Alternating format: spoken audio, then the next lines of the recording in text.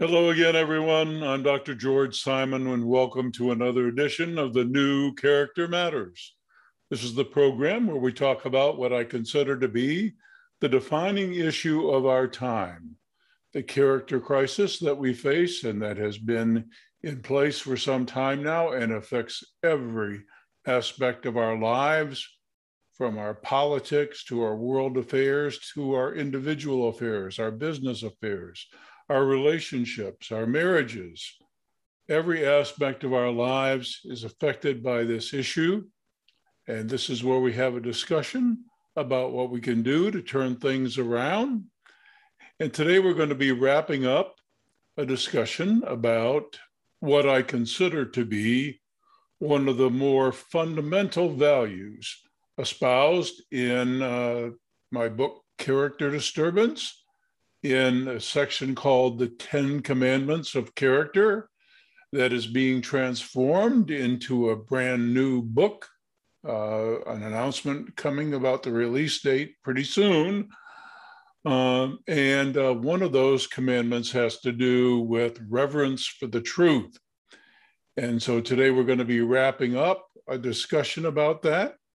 To revere anything is to hold it in such esteem that it's akin to some kind of awe, something so valuable, something so precious that you can hardly comprehend its value. And that's the way it is with the truth. Unfortunately, we've lost our reverence for it. And it isn't that it's lost its value. Perhaps there's nothing of any greater value in so many ways. And we'll get into a discussion about that in just a bit. But we've lost our reverence for it and its power. Its power not only to liberate us, but to empower us. There are so many ways. There are so many ways to either disregard or distort the truth, or to live in a fantasy world, to make things the way we want them to be. Our capacity for deception is virtually unlimited. Our capacity not only to deceive each other, but to deceive ourselves. It's a basic human capacity, and it's at the root of many of our ills. So in wrapping up this discussion about not just the importance of truth, but the importance of holding it in reverence, to do our best to humbly discern it, which is tough enough. It's tough enough to humbly go about the business of trying to know the real truth. It's another thing entirely to reckon with it, to want to reckon with it. So before we move on with our discussion about this and wrap things up, I want to reemphasize some of the major points made in the last podcast about relationship deception. Just to summarize, these days, a lot of deception goes on in relationships. Sometimes it's deliberate. Sometimes certain personalities, certain characters, certain more malignant narcissists deceive deliberately. They deceive in a predatory way. They're calculating, conning individuals who have an agenda that they don't want you to appreciate. Folks like Bernie Madoff, for example, have an agenda in mind. They want to steal your wealth, for example. But they don't want you to know that that's what they're up to. As a matter of fact, they may want you to think they're about anything else. And so they craftily weave a web of deception designed to ensnare you into their schemes. These heartless predators have been called by many names, and I describe them in my books in sheep's clothing and in character disturbance, the Judas syndrome, and how did we end up here as the predatory aggressors among us?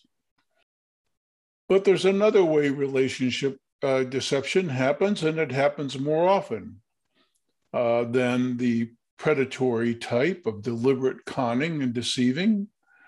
And that's when you get deceived simply because someone's capacity for charm, their capacity for likability, having certain personality characteristics that can sway you, their capacity for positive impression management, making a good impression on others, knowing just what to say, what to do, their capacity for these things in a way blinds you. It's not a deliberate attempt to deceive you, but because we've lost the art of appropriately vetting character, discerning character, we allow ourselves to be charmed.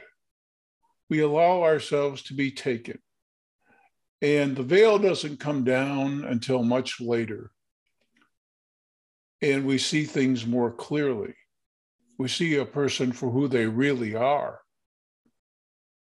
And that perhaps would have been an easier task if we had taken the time and made the effort to really discern things on the front end, getting past the charm, getting past the person's capacity to make a positive impression, getting past the person's natural amiability, and really vetting their character, understanding their values, looking at their modus operandi, their MO, how they tend to relate, how they tend to get the things they want in this world, how their behavior reflects their adherence to some kind of well-developed internal moral compass. Those are the things that will bode well for an intimate relationship. But we don't pay attention to those things. And because we don't pay attention to those things, we get blindsided. So sometimes relationship deception is deliberate, part of an elaborate, conscious scheme or con game to take advantage of you. But most of the time, relationship deception happens because we're not doing our character homework. And we get just exactly what we deserve for not doing our character homework. I know that sounds rough, but it's the truth. And if there's anything I'm committed to in my work and on this program, it's telling the truth about why we are experiencing so many of the problems that we are experiencing. I titled this program Character Matters for a reason, because whether we like to admit it or not, whether we consider it or not, whether we care about it or not, it matters. Character matters. And times were when a lot of time and energy was placed on developing it because it held such an important place in our society, in our families, among all of our friends and relatives. Nothing was regarded with more reverence at what time, so we made it our business to hold ourselves and each other and others to account. Character mattered, and it will matter again when we've paid enough price and are sick and tired of being sick and tired of all the problems that have resulted from our tacit permission to let character take a backseat to a whole host of other desires. things will turn around when we decide that character matters again, and we start doing our homework on ourselves and on the individuals with whom we consider relationships. Now, in today's program, in wrapping up our discussion on the great importance of truth and the need for much more reverence for it, I want to first say that the truth has practical value. And, Abraham Lincoln is credited with saying honesty is the best policy because of its practical value. The truth always outs in the end, after all. But that saying actually comes from an Aesop fable, Mercury and the Woodsman. But the statement, honesty is the best policy, really has to do with a very practical value that in the end, the truth will out, always. And the folly of the lie will always be exposed in the end. And in the meantime, there's always a price to be paid for not telling the truth. Always a price. And that applies not only to the lies we tell each other or to other people. It applies most especially to the lies we tell ourselves. And that's what I want to focus on in today's program. Because when I say, as I'm not the first to say it, I'm repeating a very powerful admonition given to us by some other great sages. When I say that the truth has the power to set you free, that it's empowering and liberating at the same time, I'm talking about its potential to grow you in ways you can barely imagine. There are so many dimensions to character, the predominant ones being emotional health, psychological health, personality and character health, spiritual health. These are all contributors overall. These are all contributors to what I consider to be overall character health. And honest self-reckoning lies at the core of that kind of personal growth and development. We have it within us to be much more than we can imagine. But that must start with a commitment to honest self-reckoning. So that's what we're going to be focusing on today. The importance of that. It's like a priceless pearl.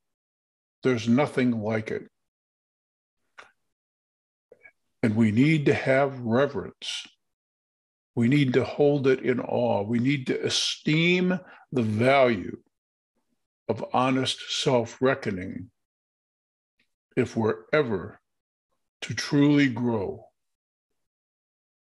into the kind of persons that we have it within us to be, and if we're ever to have the kind of world that we have it within us to make. Now, as I mentioned before, we are great self-deceivers. Some of us deliberately try to manipulate others through deception, misrepresentation, distortion. But most of us deceive ourselves more insidiously and deceive others more insidiously. And I want to contrast some of the old thinking about why we do such things. The old notion was that we present an image to others and to ourselves because the truth is hard to bear. The truth about our baser selves and our basic instincts is just too unpalatable, causes us too much distress. We hate to admit who we really are and what we're really up to. So we fashion internal rationalizations, and we do that unconsciously. That's the old thinking. And the old thinking was that we primarily do this to avoid the pain that comes along, the anxiety that comes along with qualms of conscience. So, the old thinking is basically that we know we're flawed, but it's too painful to admit it. And without even thinking about it, unconsciously, we construct an opinion of ourselves that makes us feel better. And we present an image to others that makes us feel good about ourselves, even though deep down, somehow we know the truth. This old thinking has outlived its usefulness, I think. And I want to focus today on the real reason that I think that we as human beings have this penchant for not being entirely square. Yes, it is a bit painful to think about all the less than noble things that motivate us, concern us, drive us. Yes, it is a bit disconcerting to own honestly all that is within us. But that's not the bigger reason that we sometimes engage in self-deception. The bigger reason is that we are creatures of economy. In fact, we have this attitude toward work, labor, that is kind of interesting. We want to get the most reward for the least amount of effort, which is why we've spent eons throughout history developing technologies, from the wheel a long time ago to all of the technologies that we enjoy today.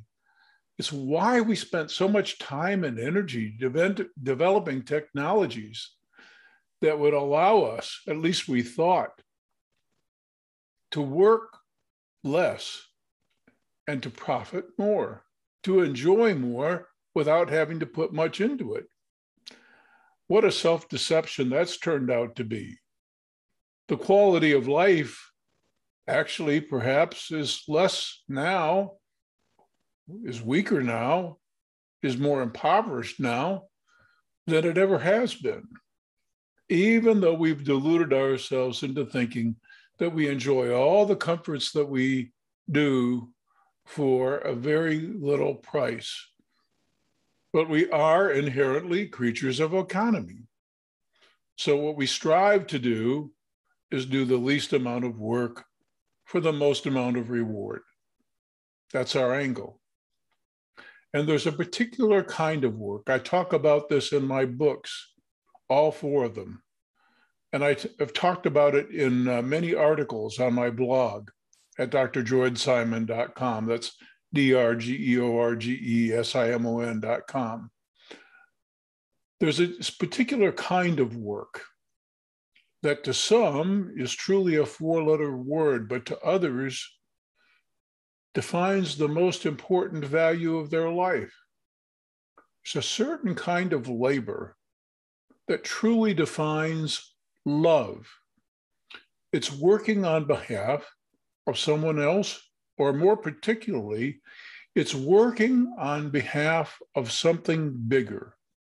It's voluntarily laboring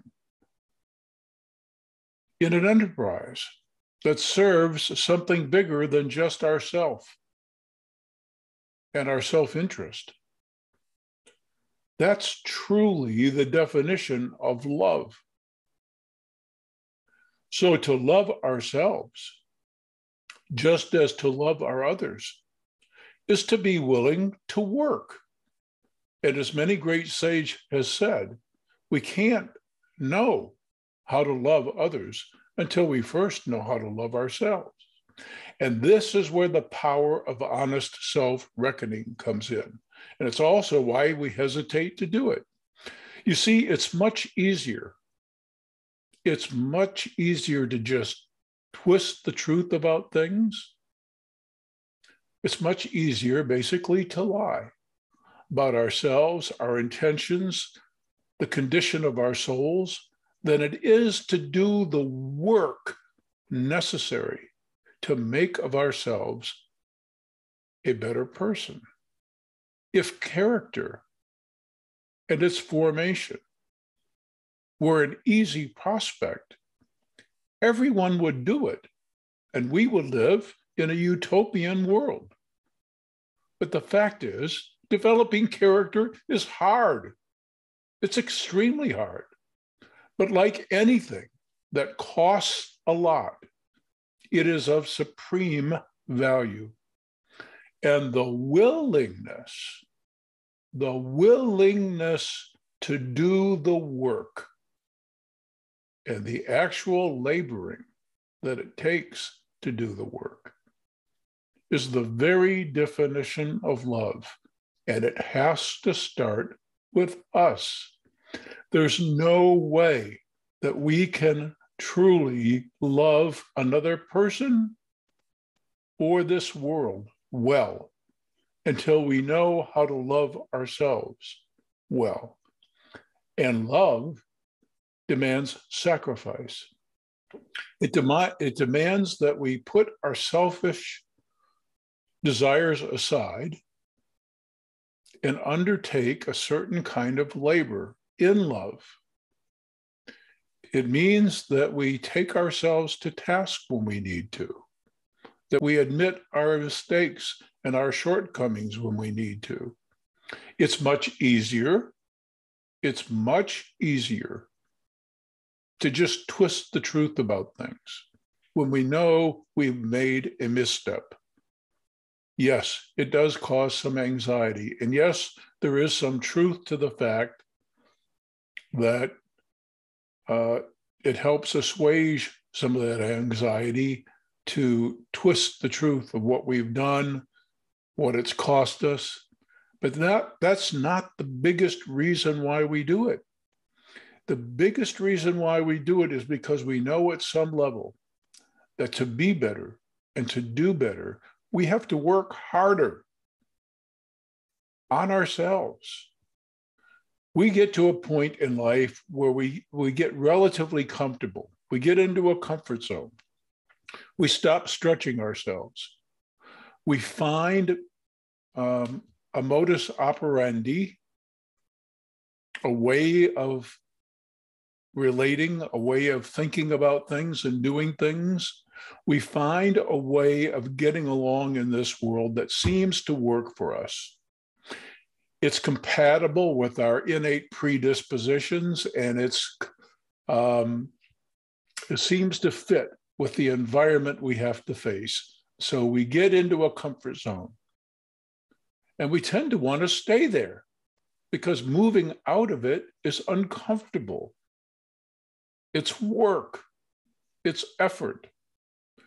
And unless there's some overriding higher principle driving us, we have no motivation whatsoever to change, to grow. That's why all these commandments that I've been talking about work together. And just to rehash a bit, the very first thing we have to do is overcome our inherent egocentricity and recognize that there is something bigger, something more vast, something more infinitely awe-inspiring and incomprehensible that we can barely imagine it. But there is something bigger, and it's responsible for our very existence. So it behooves us to recognize it and to take it into consideration and let it guide us. It's also in our best interest to overcome any sense of entitlement, because this fantastic gift that we enjoy is a totally unearned gift. And there are no entitlements in life, even though we tend to want to think so. And then it behooves us to develop a positive sense of who we are and what we're worth, to get the balance right, to not be either so full of ourselves that we think that we're all that, or to be so self-esteem lacking and so down on ourselves and have such a poor self-image that we don't think very much of ourselves, that we doubt our worth, and therefore we're vulnerable to gravitating toward those who know how to make us feel good, but also have the potential to use and abuse us and exploit us. Folks who don't have a good opinion of themselves will naturally gravitate toward those they see as more powerful and capable. That's the heart of what we call emotional dependency, and what all of the misusers of the codependency term all over the internet and in multiple books all over the place call codependency. Codependency is a real thing, by the way. But what we commonly call codependency, clinicians are the worst abusers of this term, is usually, what we usually mean is emotional dependency, predicating our worth on the opinion of another. That's dangerous too. So all these values that the commandments that I've been talking about represent, they all work together and they all lead us to the importance of reckoning honestly and humbly with the truth. It has power. It has power to transform us, and one heart at a time, it has the power to change the world. It's tremendous power. But the root of all evil is in the lie. And it's because it's so much easier to lie. You know, there are some folks who just can't stand to admit defeat. It's too much of an assault on their already inflated ego. So whenever they experience defeat, they have to find a scapegoat. They have to blame everyone else and everything else. It couldn't be them. And the old thinking, of course, as I mentioned, is that they do that because it causes them too much inner pain and distress to admit that they fell short. That's not why they do it. They don't have the capacity to love, and they don't want to do the work. And it's because they don't serve anything higher than their dear, sweet old selves. If they did, if something else bigger than them were at the center of their soul, they would say, okay, you know what? I failed here. And it's going to take me a lot because I know how I'm made. I know how I'm kind of hardwired, and I know how my habits have been reinforced. And changing my ways, boy, that's not going to be easy. But if I put something else before me, if I see the bigger picture, if I don't have any sense of entitlement, but rather a deep sense of obligation, and if I'm going to get the balance right about my worth, then I'm going to reckon with the truth. And I'm going to resolve to do better next time, and I'm going to do the work that it takes to get there. The power of honest self-reckoning is immense. I'm not the first to say it. It has the power to set you free. It is liberating and empowering at the same time. It is the way we heal ourselves, and in so doing, one heart at a time, heal the world. I'm Dr. George Simon. Thanks for tuning in to another edition of the New Character Matters. The time for the live broadcast coming up next month in the first week of October will be posted on the YouTube channel here in the next 2 days or so, and will be available on the website at drgeorgesimon.com. Till next time, take care.